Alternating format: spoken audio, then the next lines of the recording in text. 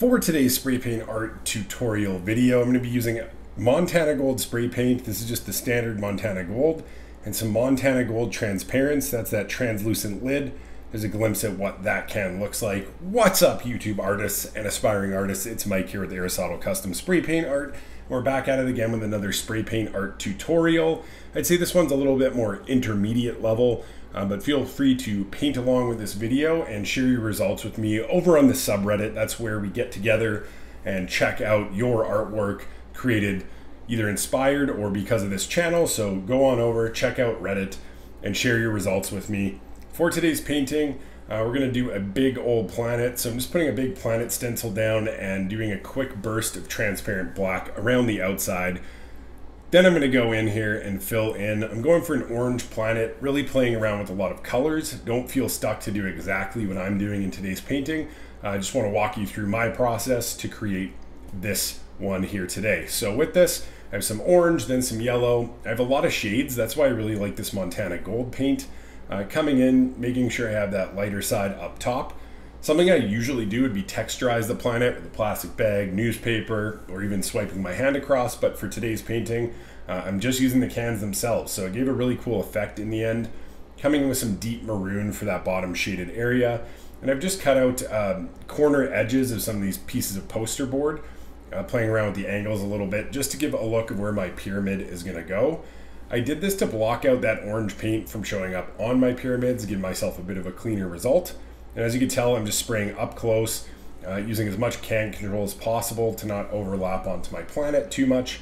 There's a couple spots where it still goes over, but not to fret. We're gonna go back in and shade over that planet one more time.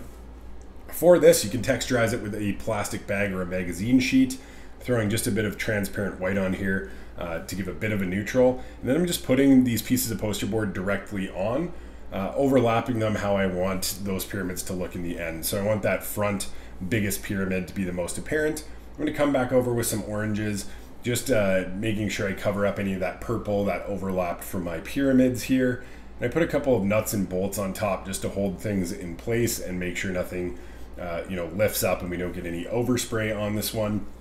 When I peel back those pyramid stencils, they're just going to texturize the pyramids. So I'm going to pop down my big old planet stencil here and come in and start my sky. So I have some orange, I have some purple, and I really want to make the sky and the background pop on this one. So with that, I'm using some yellows, greens, and blues to get a cool effect. Trying to get away from just a black planet, or sorry, black outer space scene in the background. Trying to use the color palette available to me with these Montana Gold spray paint cans. There's no wrong answers here. You're just going through, doing what looks right to you. I'm going to throw in just a few stars. To do that, I'm just spraying white spray paint onto my fingertip and then making kind of an OK symbol with my hand and flicking off onto the page to get some nice subtle stars just in that top right corner with the blues and the green area.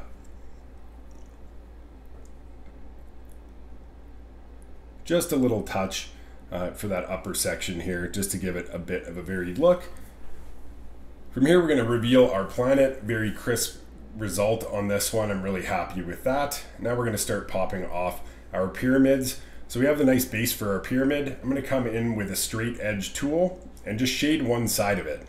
Something I learned, I don't typically do these pyramids while playing around. I don't think it looks the best having that line directly in the middle. So it plays, a bit of an advantage to put it off to the side, not like I did in this painting, but I'm learning as I go along as well. Coming in, revealing our next one, shading out that side, just kissing the other side ever so slightly, and we're getting some cool looking overlapping pyramids, making sure not to let that black spray paint bleed over onto our planet. We want to keep that definitely a contrasting look. From here, I had a little bit of black overspray on that right hand side, so I try a little starburst effect. In the end, I just kind of whiting it out and covering up my mistake here. A little bit more shading on this one pyramid. And we're going to go in and work on our kind of midground and foreground for this painting. With that, we have a nice gassy effect in the background. I'm going to create some dark kind of clouds with this. I'm going to go over top with some neon paint. So the key here, I'm not leaving those clouds that thick dark coverage, I'm going to really go in and play a lot with some colors and misty effects. This is just going to give me a bit of a base and have some things kind of almost poke through those transparent paints. So you'll see that here.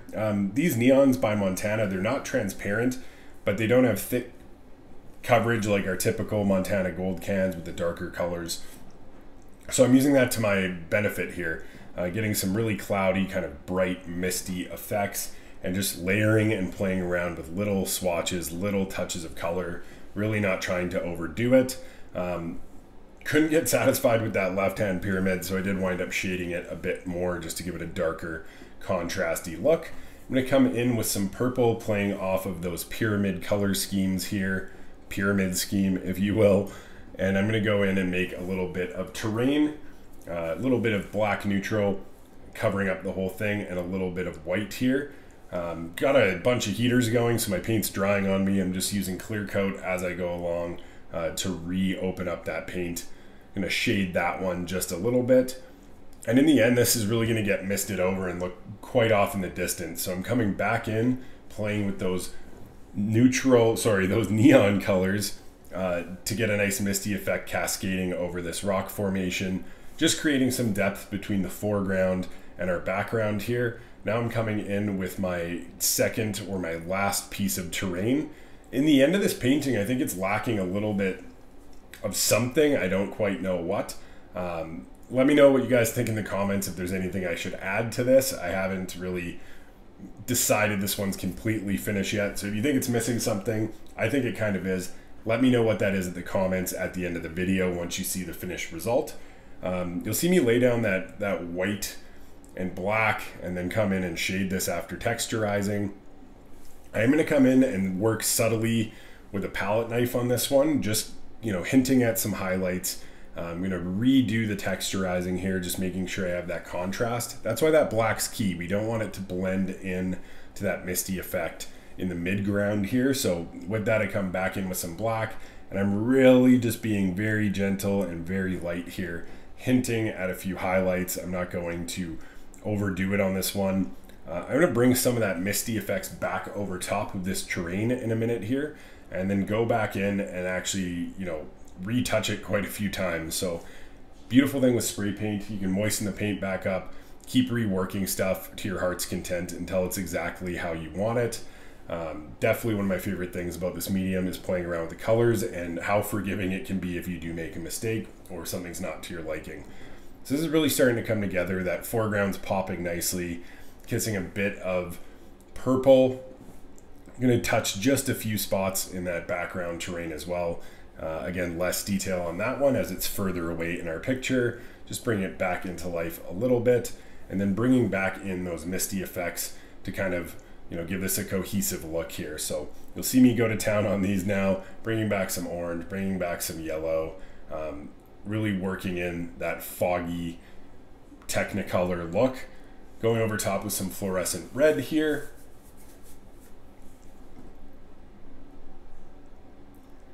And even more yellow. So that one pyramid's definitely getting washed out. I'm okay with that. It's a little bit further in the distance, gives it a more subtle look and a subtle effect.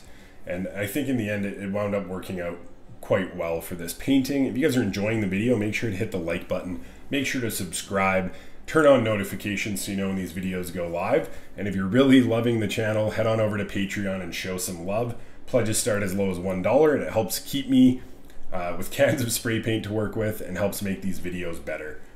Thanks so much for your support. For those of you who do already support over on Patreon, I'm talking about you, Jax, and you, Spray Art Guru. Go check out the Spray Art Guru channel and show some love to a fellow Aerosotle community member. You'll see here, I really went back over that with those gassy effects. I wasn't quite satisfied with where this was winding up. So I'm gonna go back in and actually texturize it one more time. And throughout this process, it really clicked. I finally was happy with how it was looking.